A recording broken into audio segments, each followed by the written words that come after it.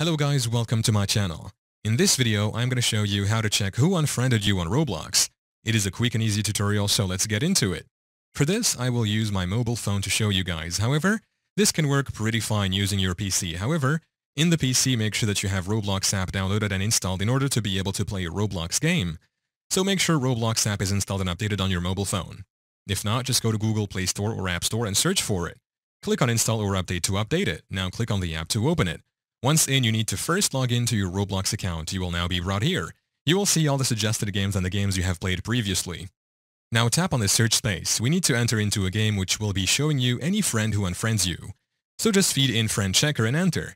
We have it here. Click on this, tap on enter friend checker. It will load. Once it's done, you will now be brought in here. Go ahead and play the game. In here, you can see that you can even check the most inactive friends, most famous friends, etc. Here, you will see an option written, since you joined, you lost friendship with who? You will see the list of those who unfriended you displayed here.